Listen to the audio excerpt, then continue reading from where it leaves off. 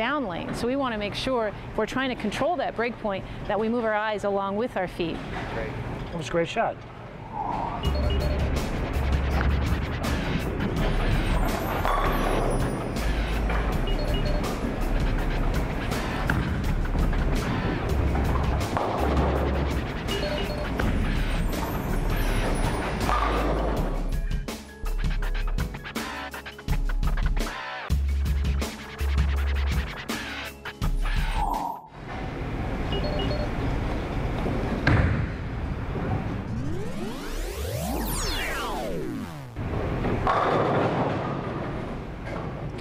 Okay, now we have a bowler of very firm speed, kind of a lot of side rotation, but really playing the lanes direct. How can we apply that rule of 31? Well, 40-foot pattern, we want your break point right around second arrow, 9 or 10 down lane. So, and what we could see from that reaction is that your break point was far too far to the left. So we've got to figure out a way, making moves on the lane to get your break point in the right area. And we don't want to just move your feet and your eyes, everything right. It looks like your feet are probably pretty close. We just want to take your eyes right, where you're looking at the arrows, and the eyes right a little bit so we can get the ball a little farther, just right down the lane.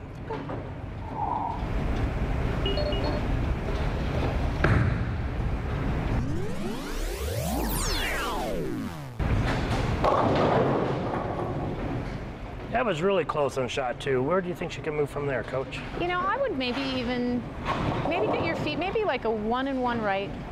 1 with your feet, 1 with your eyes to the right, and let's see how that reacts.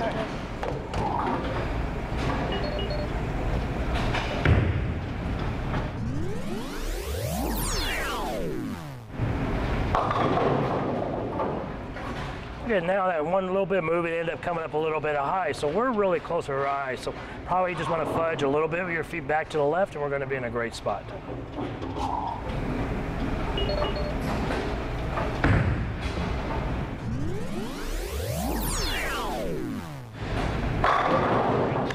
And which is great. In 4 shots, now we got you lined up. You're going to have room for air. You're going to carry the high hits, the light hits, and you're going to be striking quite a bit in there. That was a great shot. Thanks, Ryan.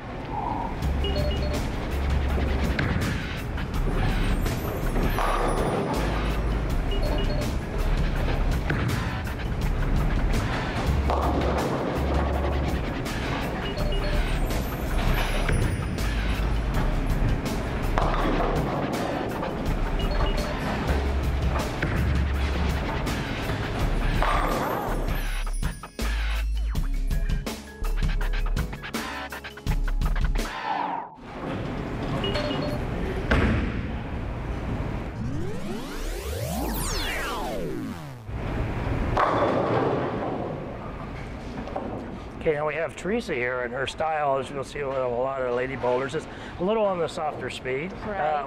Kind of a good hand rotation on the side and kind of a medium on revs. There was a very good shot there on the thing, but if we apply the rule of 31 to this pattern, which is a 40-foot house condition pattern, how far out did the ball get out there, Coach? I think it got to right around 10, I'd say. Yeah, got it on 10. So do you think she's going to be able to strike a lot at this angle, or is that going to be a one-time thing? Is this the right place where we want to kind of line her up? I think she might be a little bit too open to the pattern, so her feet are too far left, and she's circling it a little bit more than I'd like to see, even with her softer speed. So she's hooking the ball. She's trying to cover too much of the board, so if she kind of misses a little bit, she's going to really pay a lot of penalty. We don't want to be so dead accurate right there at the arrows. We want to have about 2 or 3 boards at the arrows to be able to still hit the pocket. So which way would we want to move her? I'd like to see her kind of close down her angles a little bit, move further right. So when you say close down your angles, be a little straighter through the front. A little bit straighter through the front, more direct. So pull her eyes a little bit to the left, move her feet a little bit to the right. Okay, let's try that.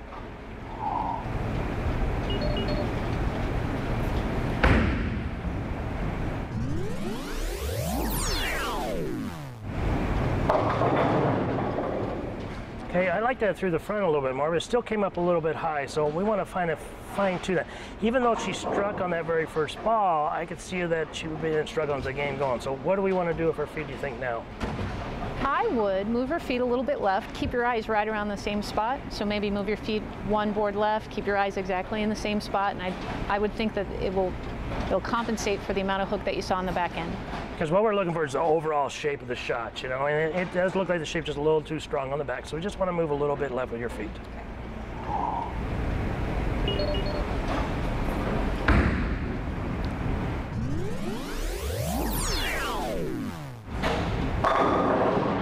there we go. There we have a really good shot. And that's going to give you more room for error.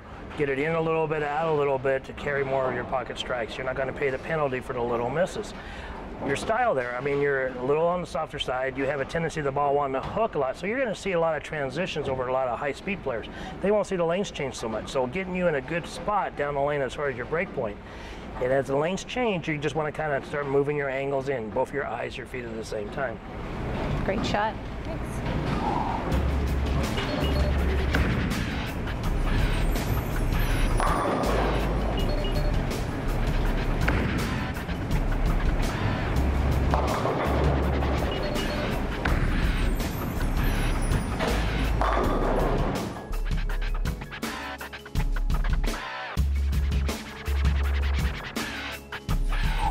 Okay, Coach, we looked at several different styles and tried to get them lined up. And what we've seen a lot of times on league bowlers, they either trying to hook the ball so much or they're trying to play them too direct on the lane and they're playing the arrows.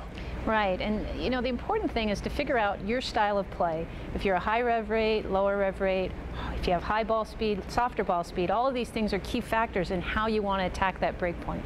And what kind of ball you're using is going to weigh into the equation. The key is it's not where you're crossing the arrows. Too many players are worried, where are you playing the arrows? It's where are you playing down the lane? Where is that break point and how are we attacking that break point? Right, and knowing that break point based on that rule of 31 is key into high scores right away. Because you can strike from so many different angles and everything, but your room for error is very, very minute. The key to playing that break point, you're going to have the room for that little bit of error and you're going to have more consistent scores.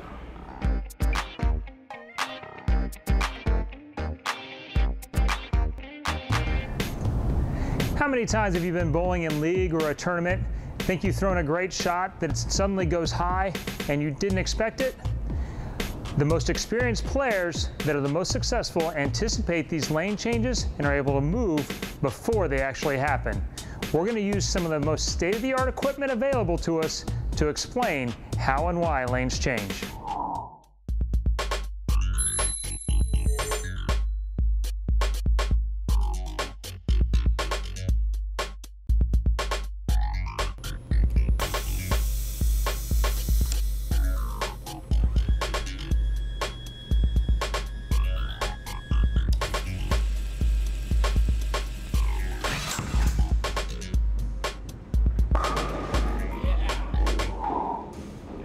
Okay, we're now on the International Training Center's research side in front of Earl, which with ball motion study analysis was done.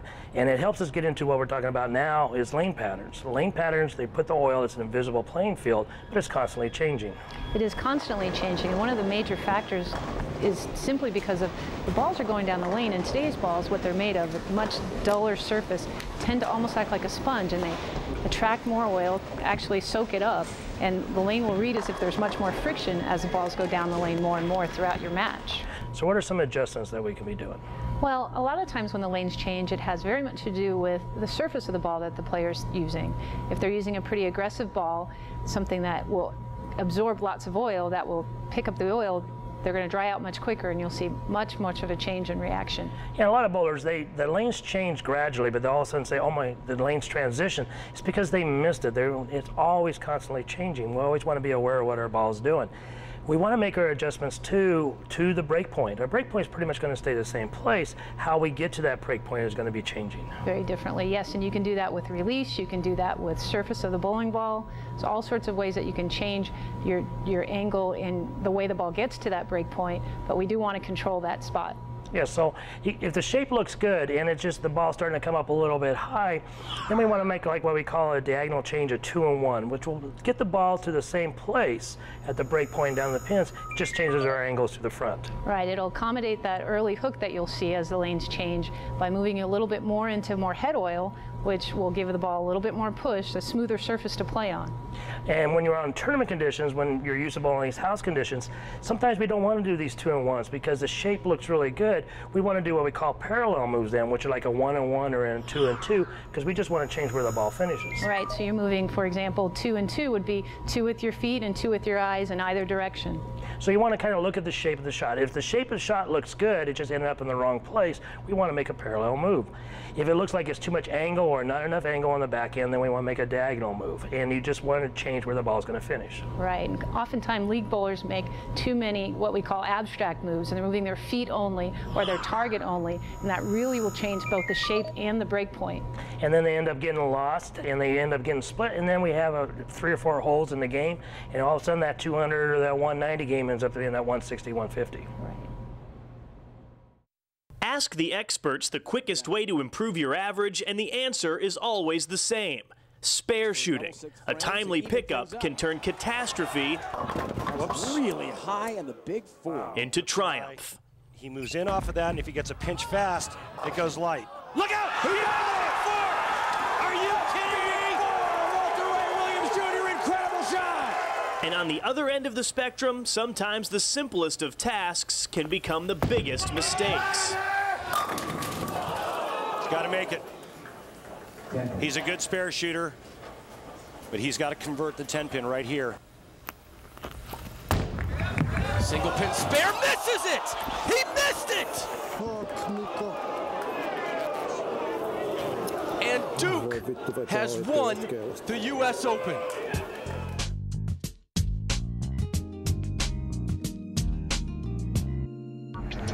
Everyone wants to throw more strikes, and that includes me. But the quickest way to improve your average is to be a better spare shooter. Johnny Petraglia once told me that being a great spare shooter wouldn't make me a champion, but not being one would never give me a chance. Here's our staff, and they'll show you some different ways to shoot spares. Getting lined up on your house pattern and throwing strikes is a great thing, just like Amitri is doing.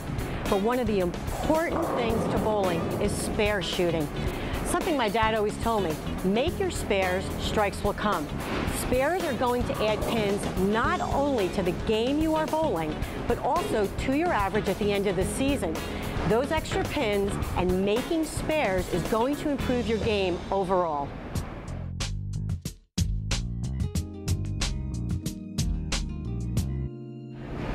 We're going to teach you about an easy sparing system that you can incorporate into your game no matter what level bowler you are. It's the 3-6-9 system. Now the key factor on the 3-6-9 system is you already need to be lined up and have your strike target. Amitria is lined up. She has her left foot as a right-handed bowler placed on the 18 board, and her strike target is the second arrow. For the 2-pin, she is going to move 3 boards to the right. That is now going to place her feet on the 15 board, and she is still going to use the second arrow as her target to make the 2-pin.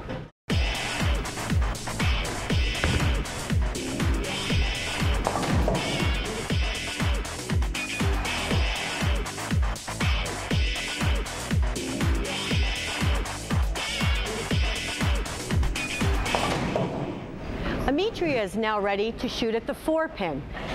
To shoot the 2-pin, she was on the 15 board. She will now move 3 more boards to the right, which will place her feet on 12, but she is still going to use her strike target of the second arrow or the 10 board to make the 4-pin.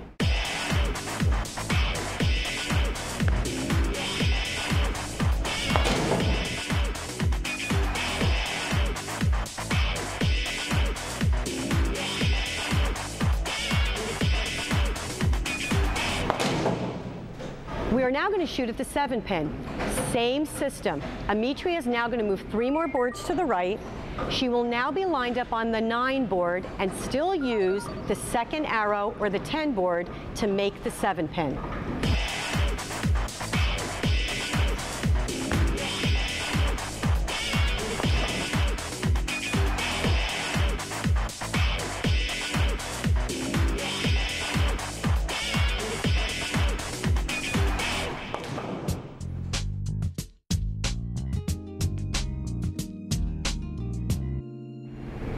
The 3-6-9 sparing system is also used for spares on the right-hand side of the lane. Amitria is lined up for a strike on the 18 board. She is now going to shoot at the 3-pin. She will move her feet 3 boards to the left, which now puts her on 21 board, and she will use the second arrow to shoot at the 3-pin.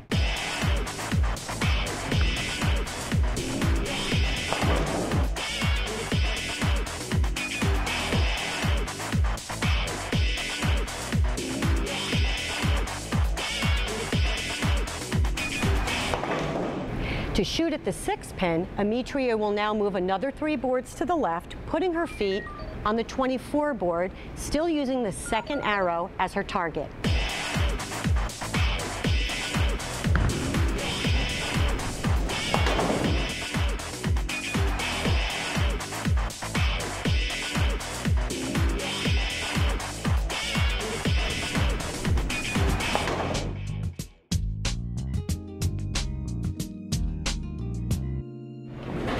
Another sparing option is using a plastic ball or a ball that doesn't hook. This is what our elite players use most of the time because it doesn't hook. It takes the lane condition out of play, so it doesn't matter what you're bowling on. And once you find your sparing system with the plastic ball, you can use that sparing system no matter where you go. Teresa, one of our elite women bowlers, always uses a plastic ball to shoot at all of her single pin spares. She's going to shoot at a 10 pin.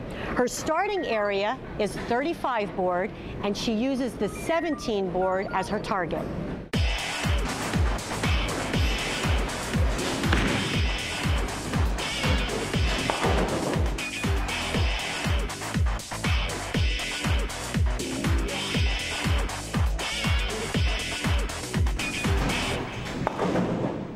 Teresa is now going to shoot at the 6 pin. She's still going to use the 3-6-9 system for her feet and use the 17 board as her target because the ball does not hook. She's going to move 3 boards to the right. Now she'll be on 32 board and still use 17.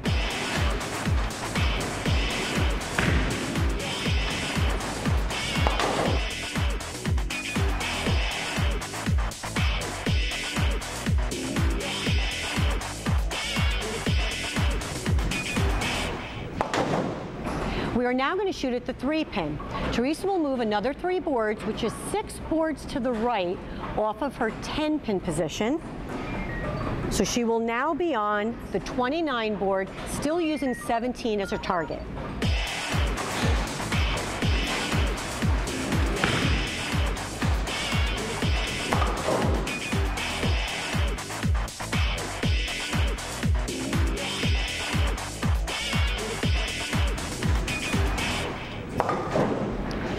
For spares on the left side of the lane using a plastic ball, get lined up making the 7 pin. Then it's easy from there. Continue to move depending on what pin you leave on the lane, 3 boards, 6 boards, or 9 boards, still using the same target on the lane. We've explained 2 sparing systems for you. The one using your strike target and your strike ball with the 3-6-9 system. This is a great sparing system when you bowl on a house shot. Same shot every week, things usually don't change. You also probably have a little bit of margin for error, meaning you don't always have to hit your target because the ball always hooks to your spare. That's okay. Using the plastic ball, though, is definitely the option I would suggest for tournament competition. Sometimes those lane conditions can be a little difficult. Using the spare ball takes the lane condition and the lane out of play and allows you to use the same foot target and target on the lane to make the spares. Good luck.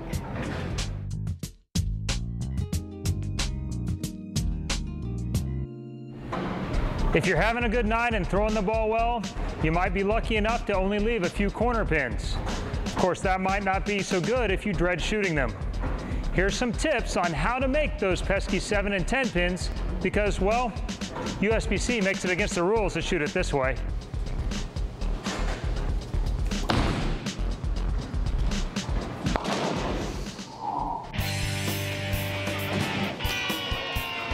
A great practice drill to help you with your spare shooting, especially that dreaded 7 and 10 pin that gives every bowler problems, is low ball.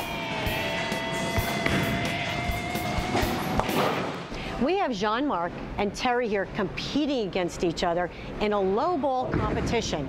In low ball, what you want to do is knock down the least amount of pins every time you shoot at the rack. So this is a perfect time to practice that 7 or that 10 pin. Now, if you use a plastic ball, it's probably a little bit easier because the ball doesn't hook, easier to make those corner pins. But you know what? Change it up a little bit. Use your strike ball. Try flattening it out a little bit. This gives you another option. If you don't want to use your spare ball, you have the option to use your strike ball. It's a game, it's practice, and practice makes perfect.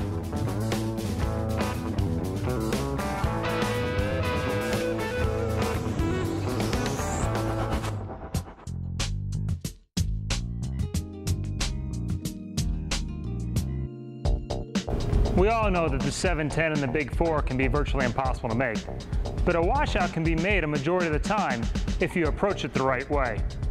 I see most players approach it in completely the wrong way. If you can leave the head pin after throwing your strike ball, you probably don't have any business shooting a washout by trying to hook it. By changing your strategy just a little bit, you can significantly increase your odds of making this spare.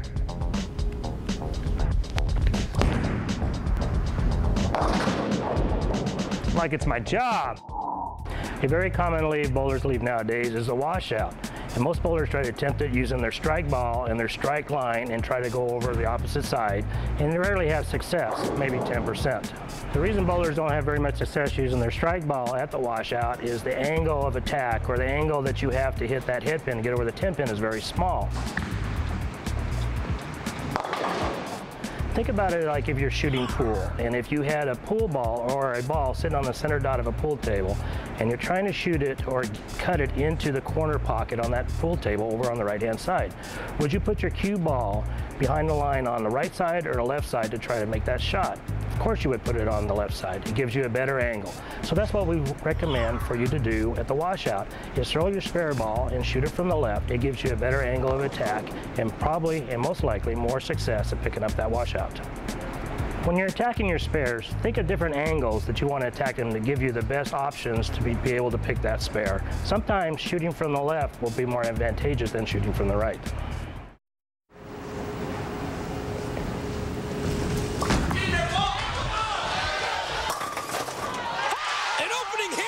Many of the sport's best will tell you that a strong mental game may be the most important trait a bowler can develop.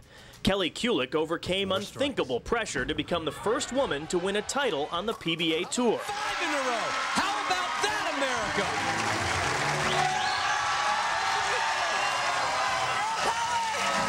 If he goes strike, 9 spare, Rhino Page wins his first ever major. On the flip side, distraction, in this case a question about the shot clock used for television shows, can lead to a nightmare. Shot clock's already started. I just got pins. Oh my goodness gracious. Patrick Allen wins.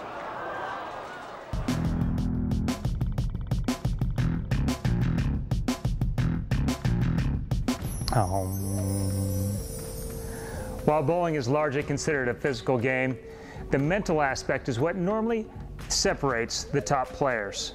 As Yogi Berra once said, 90% of the game is 50% mental, or something like that. So, getting distracted and losing your focus can be very costly at any level. In this section, we'll talk about ways to keep your mind focused and on task so that you can perform at your highest level.